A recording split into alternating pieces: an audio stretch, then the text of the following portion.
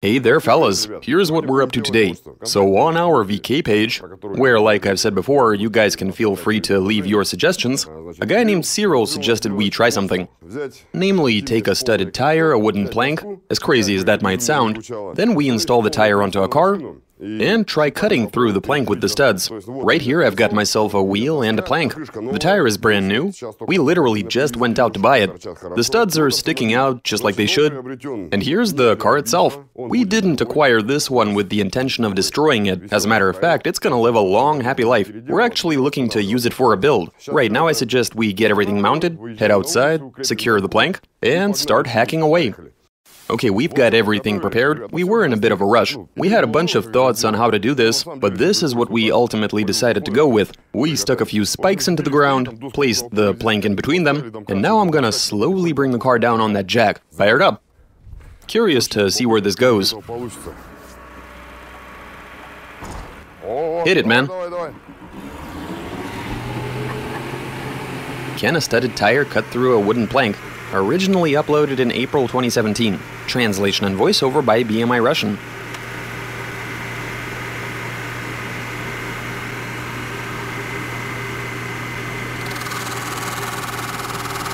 There we go.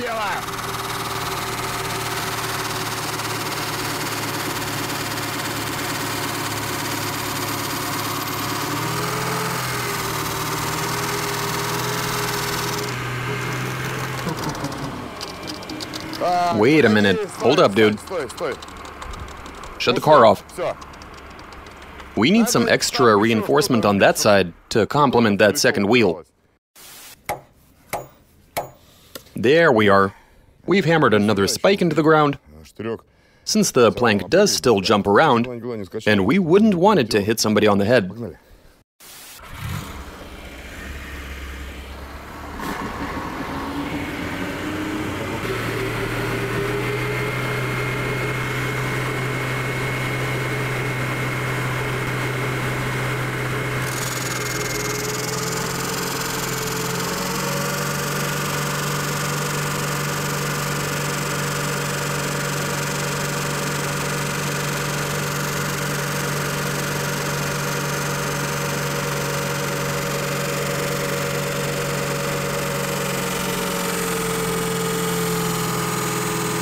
Now we're getting somewhere.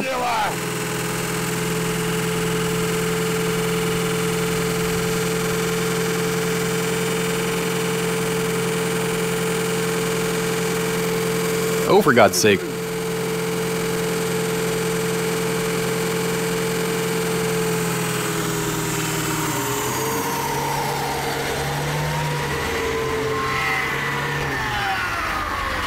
We've got some torque on that wheel then. Let's keep going. Go for it. No, I don't think it's going anywhere in fourth.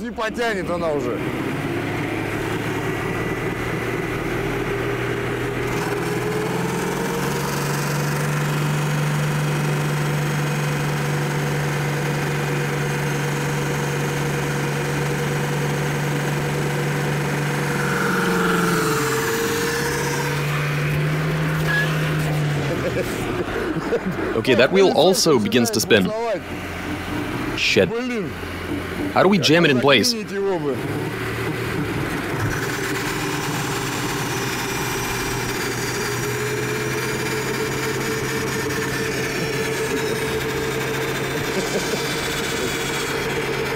Hang on, Sanya.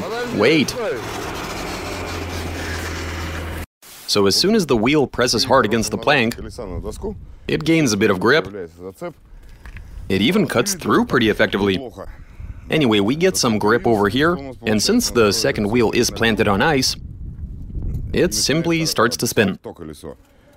We did place a wedge under the wheel to keep the car in place, so here's hoping it stays put.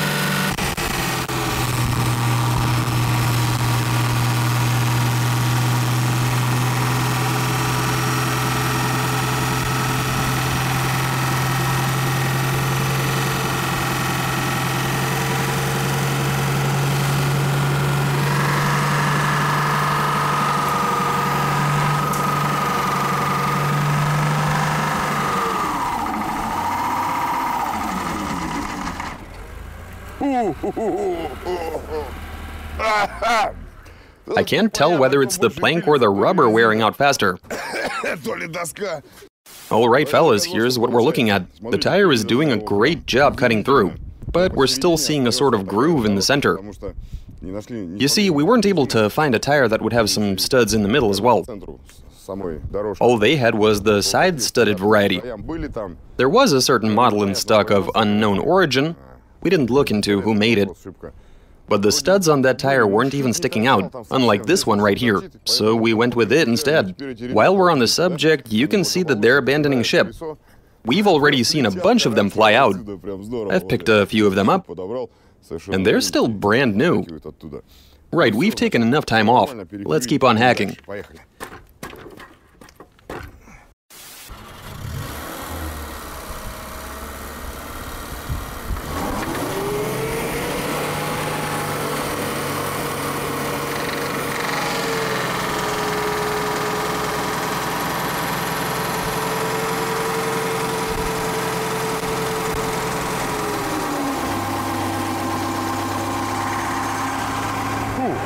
Oh man, does it smell.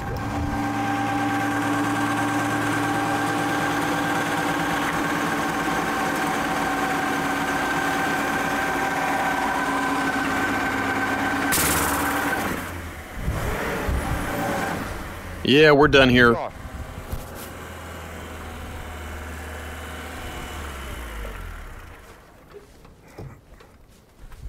Right, fellas, so here's the situation.